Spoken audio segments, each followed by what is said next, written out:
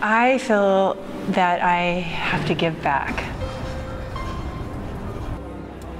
What I feel when I come in here is I get to help you. I get to do something. I'm here to help you. What do you need?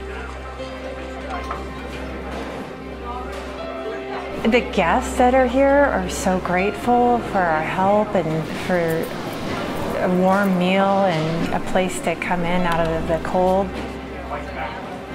But what I get out of it when I'm here is it feeds my soul.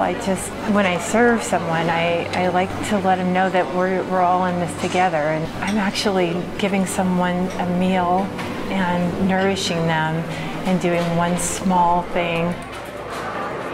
You know, you see them and you know that this isn't their story. This is not how they started out or where they wanted to be in life. That this is not their story.